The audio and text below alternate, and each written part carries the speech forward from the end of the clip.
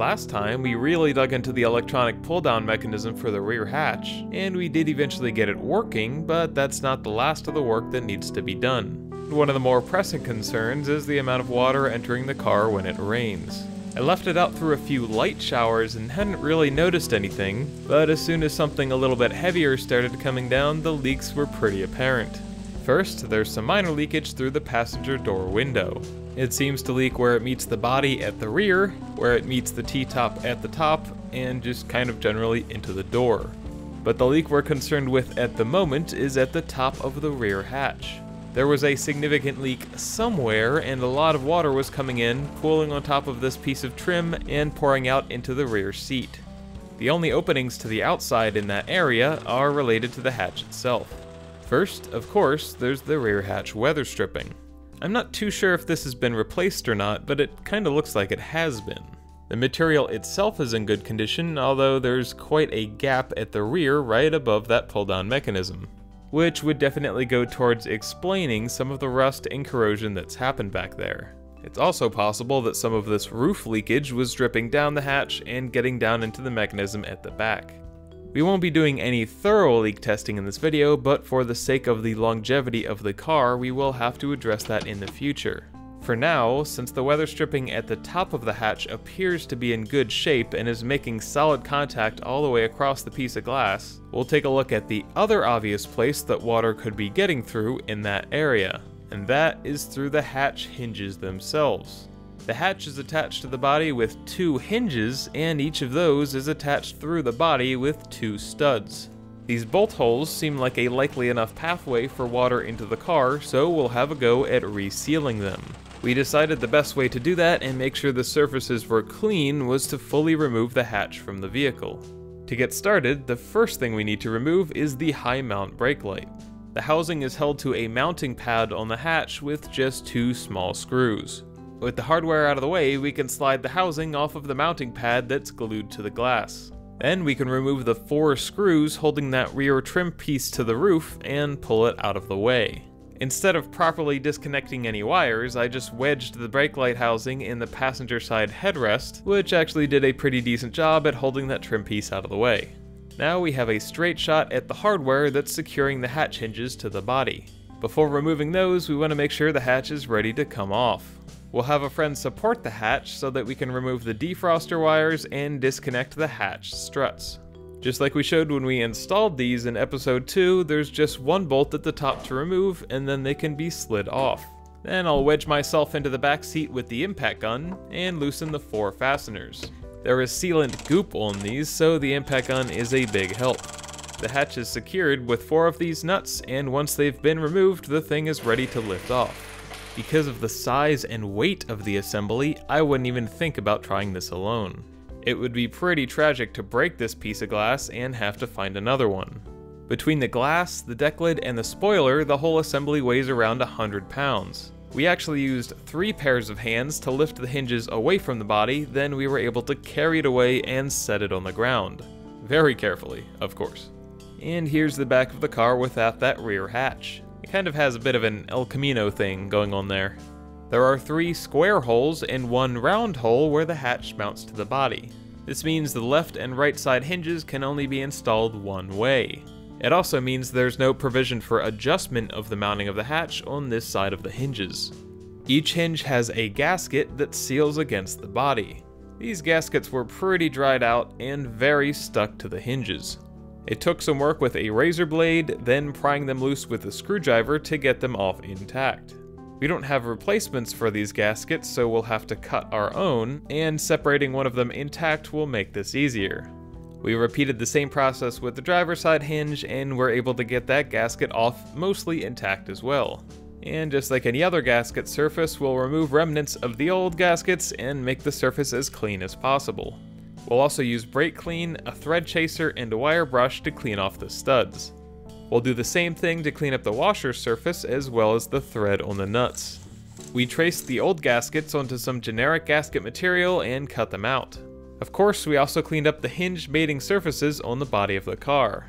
We'll slide our new gaskets onto the hinge studs and carefully apply some RTV around the base of each of the studs.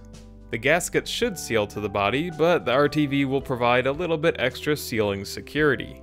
And once we've done that, the hatch is ready to be reinstalled. We'll carry it back over to the car, carefully line up those hinges, and drop it into place. Once the studs are through the roof, we'll coat the connection between the two with a bit more RTV, and thread the 4 nuts back into place. Once they've been started, we will very carefully snug them down. Once all 4 are up against the roof, we'll let them sit there for a minute or two so the RTV can skim over. In the meantime, we'll lift the hatch back up and reinstall the lift struts. We'll pop each side in place, tighten down the screw, and reattach the wire for the rear defrost. With all of that back together, we'll fully close the hatch using the electric pull down. With it fully closed in its resting position, we'll tighten those 4 hatch bolts down to the body. We'll just use a ratchet to get them nice and tight. With the sealer on the threads, they shouldn't be coming loose anytime soon. Then we'll reattach the trim as well as the high mount stoplight. And just like that, the hatch hinges should be totally sealed where the studs pass through the body. And as long as that weather stripping isn't totally incompetent, we shouldn't have any more water coming through the roof. At least not anywhere but around the T-tops, but that's pretty much factory. In a future episode, we'll be replacing all of the weather stripping, and we already have a kit to do it.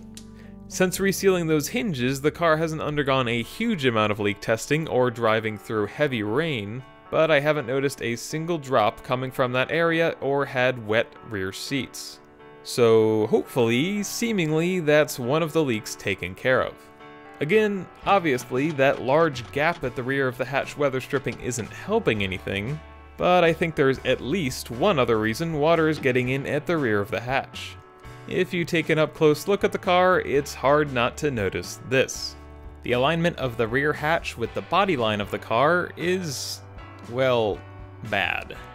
This is caused by those powerful lift struts pushing everything back over the years. For a better look at exactly how that happens, let's take another look at the 1984 Camaro that we mentioned in the last episode. This car was sitting in a parts yard and somebody had already removed the back glass. It seems like somebody just took the steel framing from around the glass because the steel spoiler lid was still there. Here's what that rear hatch glass looks like totally separated. These are the holes used to mount the hinges at the top end of the glass. These allow for a little bit of adjustment as the hole is about 1/8 of an inch bigger than the bolt that passes through it.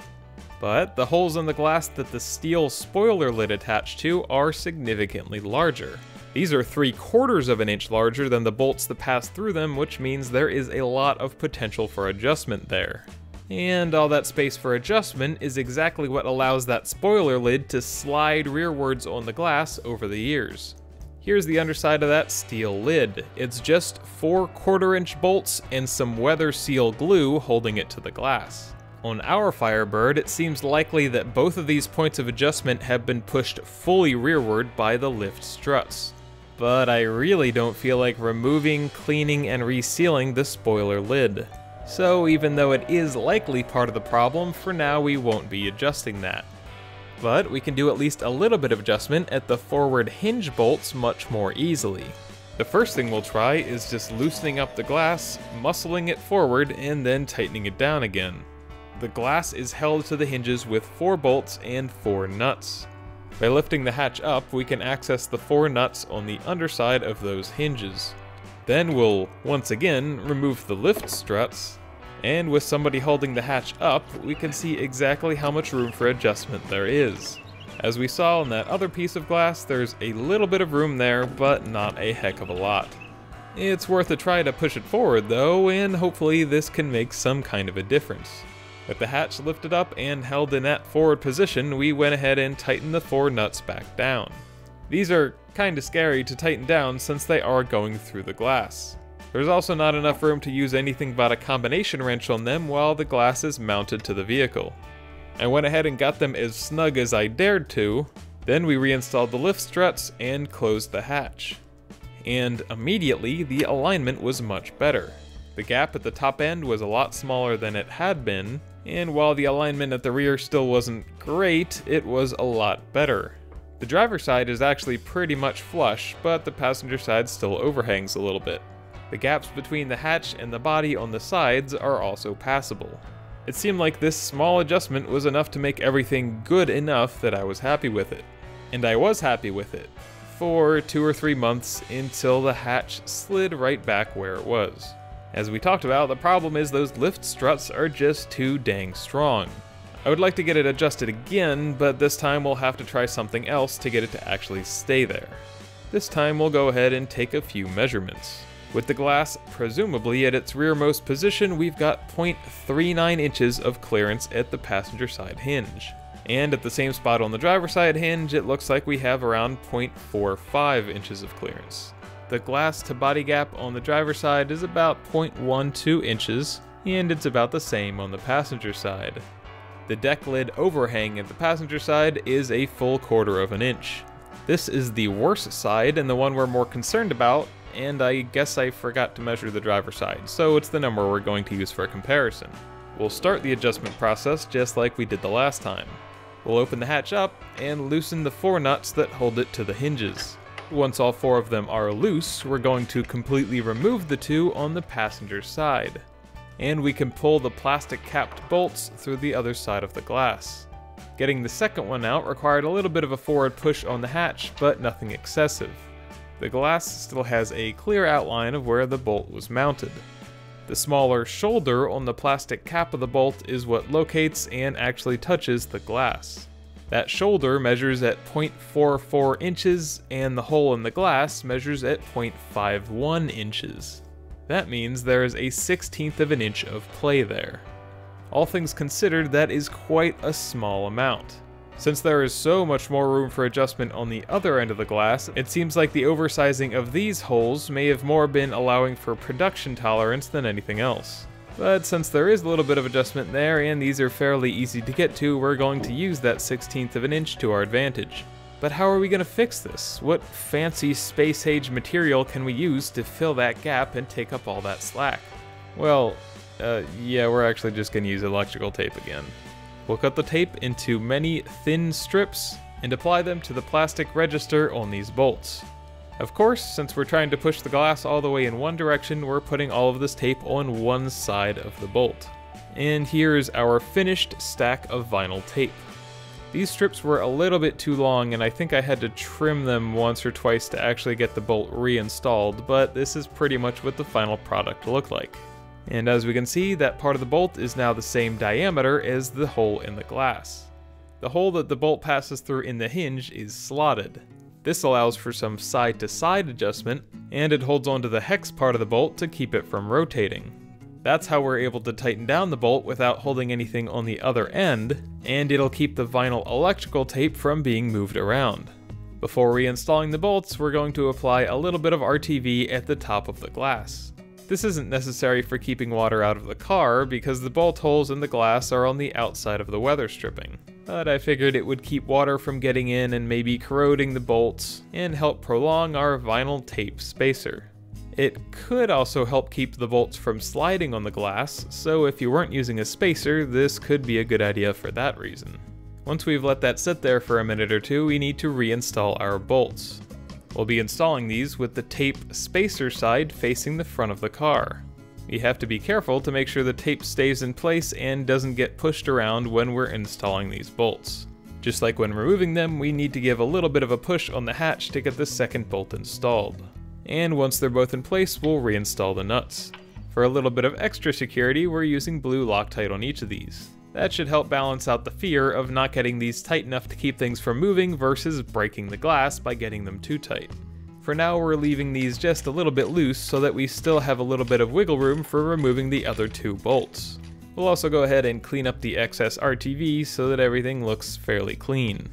And now we'll be repeating that same process on the driver's side. We'll finish loosening and then remove the nuts and lift each of the bolts out of the top of the glass. These 2 needed a little bit more convincing, which may be because we have already installed the spacers on the other side. If we hadn't already tested and determined that a little bit of movement was possible on all 4 of these bolts, I might be a bit more weary of doing this because I could see a situation where we're forcing the glass into a constant state of tension by not having enough adjustment, and that would not be ideal. But since when they're loosened up just a little bit, everything moves freely, I'm pretty sure that when removing these, we're just fighting the lift struts and gravity, and we're not going to be putting the glass in a stressed state by installing our spacers. But either way, the holes in the glass weren't lining up very well with the slots in the hinges on the driver's side, and I think we're going to need a little bit of help here. I was going to have to loosen up the lift strut on the driver's side to get a little bit of wiggle room for installing the bolts.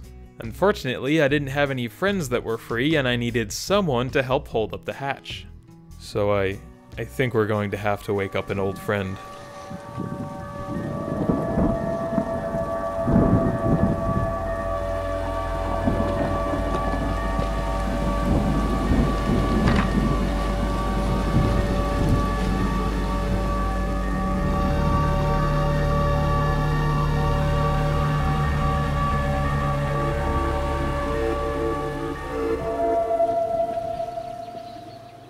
We'll go ahead and pop out the lift strut from the hatch and use the broomstick to support it. This way we don't have to fight with the lift strut, and we can move the hatch around a little bit more easily to reinstall these bolts. Just like the other side, we'll clean up the glass and apply some RTV, build up our electrical tape spacers, and reinstall the 2 bolts. Having the broomstick supporting the glass and being able to move the whole thing around made it a lot easier. Then we'll hold down each of the bolts, reinstall the nuts, and snug them down. Again, we're being careful not to displace the vinyl tape. With both of those back in place, we'll relieve the broomstick of its duty and reinstall the hatch strut.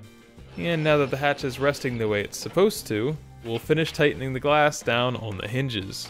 We could go with the torque spec of shatter the glass, then back off half a turn to make sure they're the right tightness, but instead we're just going to get them reasonably tight. And with those in place, we can finally close the hatch again and check the alignment.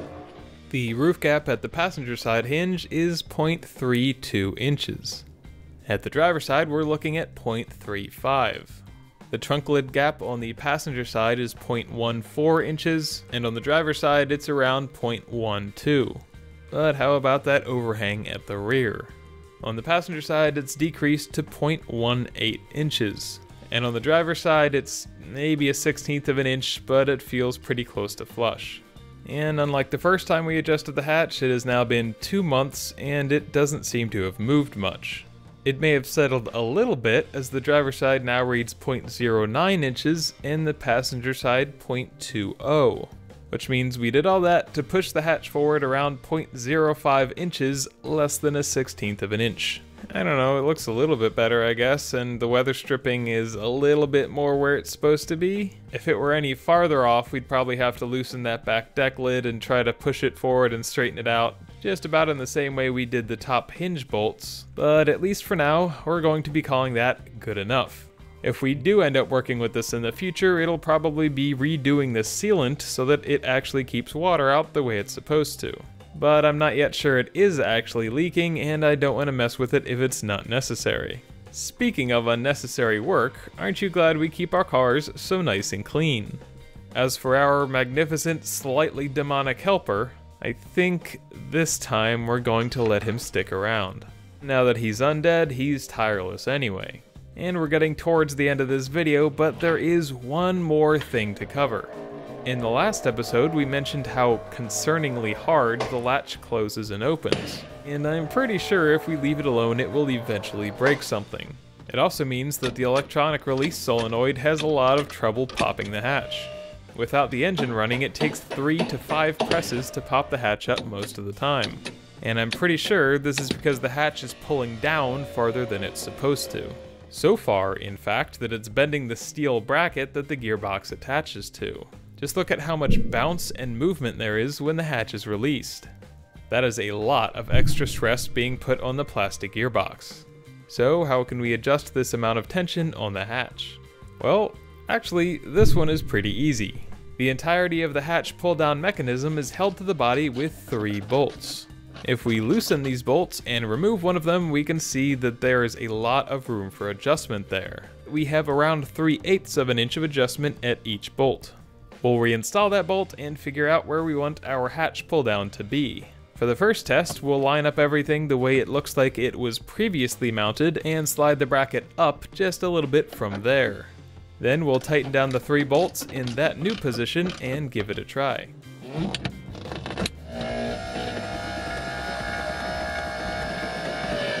And it immediately looks a lot better. The gearbox is still flexing the mounting bracket a little bit, but the release is much less violent. I tried a few different positions, raising the pull down up a little bit or down a little bit, but that first adjustment is pretty close to the final one. My best guess is that this whole pull down was loosened at some point and tightened back down in its bottommost position. Even before I loosened the bolts, the whole thing was as far down as it would go. When I was doing the guessing and checking adjustment, I looked for the highest mounting position it could be at for the softest pull down and release that still pulled the hatch down hard enough that I couldn't move it at all when it was in the closed position. And that's what we're looking at here. This was the final adjusted position. In this position, with a fully charged battery, the hatch will just about always open with one press of the button on the dashboard. With the engine running, it seems like the solenoid will work the first time every time. This final position had us raise it about a 1/16 of an inch on the driver's side and maybe 3/32 of an inch on the passenger side. So in this case, that small of an adjustment made all the difference. Watching it in slow motion, the pull down still bounces a little bit when it's released, but I think I have to say that that's as good as it's going to get. Any higher than that and the hatch doesn't seem like it's closing fully and you can still wiggle it even when it's latched. This could even help seal the hatch once we replace the weather stripping. As it was, the seal in the back was getting pretty crushed when the hatch was closed. Once we install a new non-flattened seal, we might actually have to adjust this again. But we'll deal with that when we get there. In the name of trying to include as much information in this video as possible, there is yet another adjustment for the position of the hatch. Just like for the hood of a car, this hatch has rubber bumpers that push down against the body. These are meant to be adjustable and can be threaded in and out. I say meant to be because on my car they're a little busted and should probably be replaced. But for now, I think we're well within good enough territory and the hatch seems to be working the way it's supposed to. We did end up replacing the relay that we diagnosed as being bad in the previous episode, and with that, the system seems to be working as close to perfect as I could reasonably expect. There were some comments on the previous video about the surface finish of the pull-down mechanism, and right now I'm not entirely sure the extent to which I want to deal with this, but I should probably do something about it. So sometime in the future, before we put the trim back in the car, that is something we should address. For now, though, this 2-episode long hatch odyssey is, well, as complete as it's going to be for now. So, thanks for watching. Hopefully this has been informative, if not at least a little bit interesting. But if I have to talk about hatch pull downs or latch switches or position adjustment or lift struts one more time, I'm gonna